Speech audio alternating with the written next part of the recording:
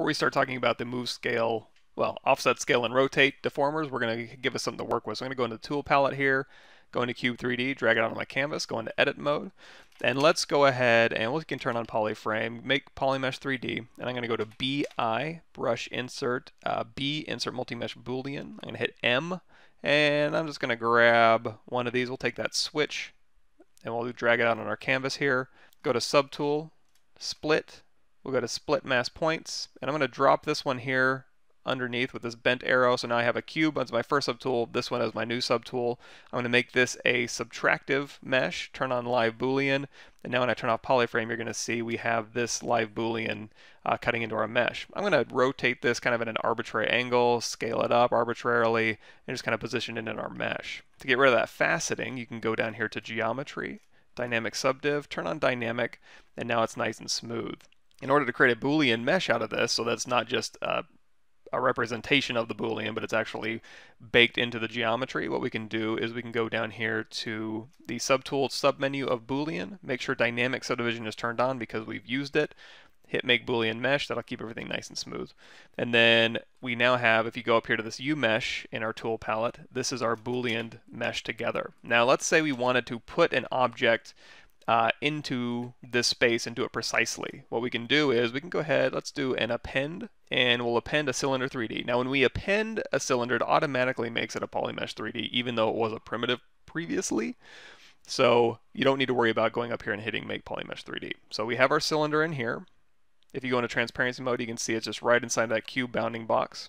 And before we do anything, let's hit solo. Let's hit W, go into polyframe, and before we start using again offset, rotate, and scale, I'm going to do an extender.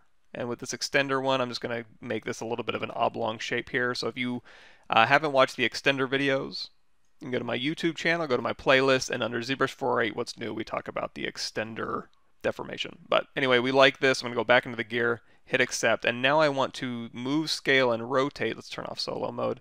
We want to move, scale, and rotate this object into a precise position over here. Now instead of using my gizmo over here, because you can use your gizmo to like hold down shift and you can snap to increments and you can scale these things and you can move and you can rotate like so. However, if I decide, you know what, that didn't quite work for me, I have to do multiple undos just to get back to my original starting point.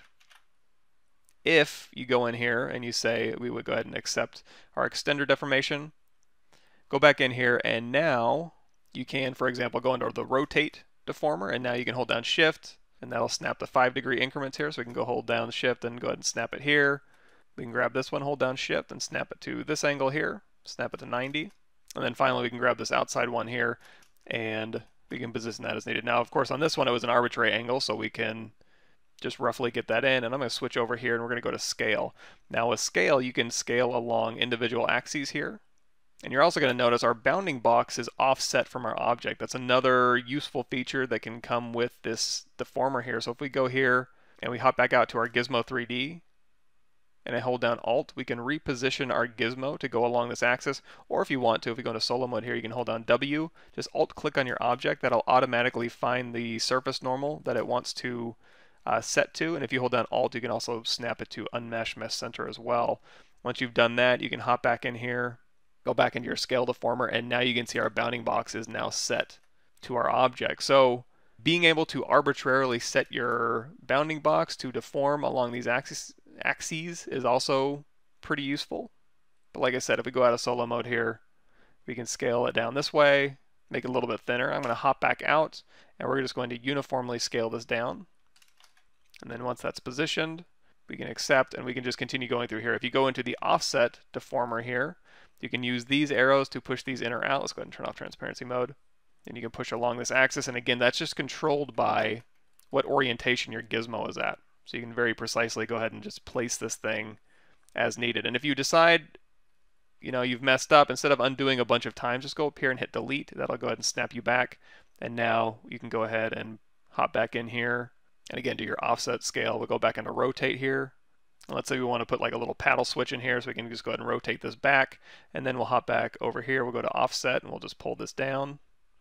We can kind of fit it in here, and we'll go back into scale, and we can just scale it non-uniformly along this axis here. So you can use these new deformers here to very precisely fit all these things. And again, if you want to undo that last one, you can just go to delete and it'll snap you back to your original position.